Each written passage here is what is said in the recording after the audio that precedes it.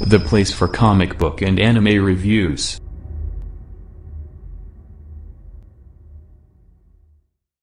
YouTube channel, with comic book and anime reviews.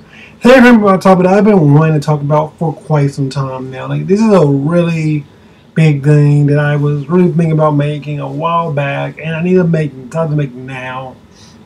There's probably gonna be another follow-up video to this later on. But if y'all remember, Attack on Titan season 3 just finished. We are just announced season 4 for 2020. Now, after the big basement reveal, I have been reading so much up on Attack on Titan. I just been like learning everything I can about this big reveal, learning about how it relates to real life. Because like I said in my review of Attack on Titan, for that episode when the backstory, when the basement stuff was revealed, one thing I said was this feels like, anti-Semitism, the ideas of what happened with the Jews and how the Jews were persecuted for years and years and years by the Holocaust and all the other big events that happened. And it felt very similar to that in many aspects. And will we learn in Attack on Titan after the backstory episode that these groups are called Eldians. And they have been living in this wall, a wall called an internment zone. And if you leave the internment zone, we saw what happened to our main character, Grisha. His sister was killed and murdered, and he was beaten by one of the officers. So that kind of tells you what life is like for the Eldians. And there's no one else that was really talking about this in like a full video. Like, there's been like little videos being made about like fascism and Attack on Titan and the philosophy of the creator and like Imperial Japan and all these other things. No one's really gone up into like the whole what are the aspects of Attack on Titan that make it specifically related to the Jews specifically. Well, one of the biggest things is the banners they wear on their arm is very similar to the Star of David. It's like a knockoff Star of David they wear on their arms, the little bands. This is very true because in the Jews had to wear like these Stars of David as like badges to let you know they were Jews. And that's how they can be heard and do whatever you want, and it's their way of separating from regular people, because obviously, Jews look like regular people. When you get down, they look like just regular white people. So you need some way to identify who's a Jew and who's not a Jew. So you need to define who's a normal person, who's an Eldian in this story. And I thought that was really interesting and really, really complex in a lot of ways. And it shows like this series is really going. It really got me excited to find out more about it. Because this series, like up until this point, I really enjoyed Attack on Titan. At this point, it was a really fun action show.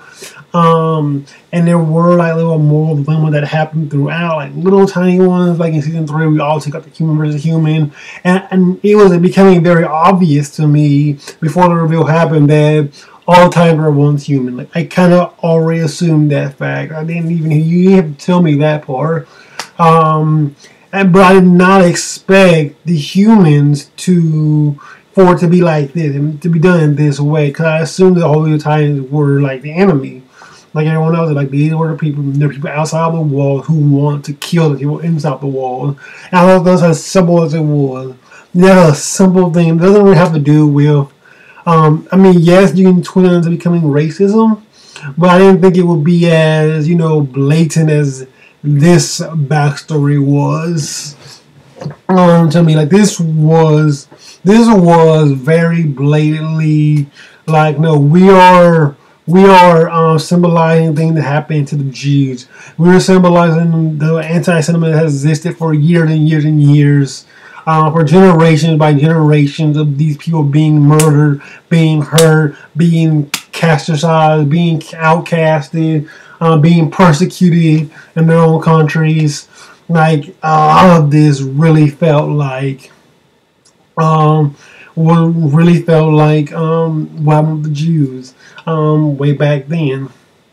Even when you hear the backstory, because the backstory we get is that there was this founding titan called Ymir. She made a deal with the devil, and gained the power of the titan and gave it to everyone else. That's interesting because again, one thing that happened with the Jews was the fact that, like, because they wouldn't convert over to Christianity, people started making these beliefs about the Jews being these devils, these demonic people who are out to rule the world, who are out to take it over, pretty much, and who are out to like run their government, run the world, run these lifestyles, pretty much. And like the Marlians feared that they would take over again, like this idea that when they take over, they will hurt and harm everyone else. That's very similar to what happened with the Jews. There are many obvious parallels there, and I think that's really interesting that this show, that was supposed to be this shonen show, is really going to interesting places with this story. And these titans, the show is supposed to be called Attack on Titan, even though you can also translate to Attack Titan, isn't really about killing titans. It's more about, the moral dilemmas of these characters are going to be faced with now. That these titans were once people, human beings just like them. They were the same race as them, and they were forced to become these mindless monsters who only could kill people. And that was interesting to me, and that makes me look at the entire Attack on Titan story in such a different way. And we look at this world in such a more complex, nuanced way than I did before. And I really like that. I really dig what they did here in Attack on Titan. So yeah. I want to talk to you guys about this whole Eldian thing and the whole idea of what happened with Eldia and how it relates back to these real world events in a lot of ways. And I think it's just really cool.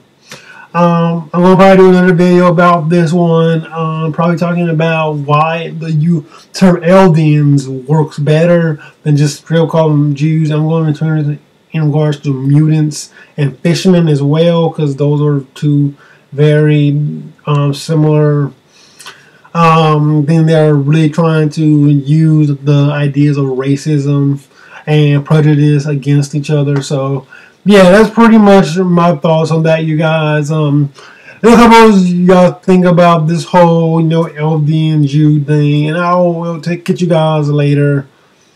Peace out.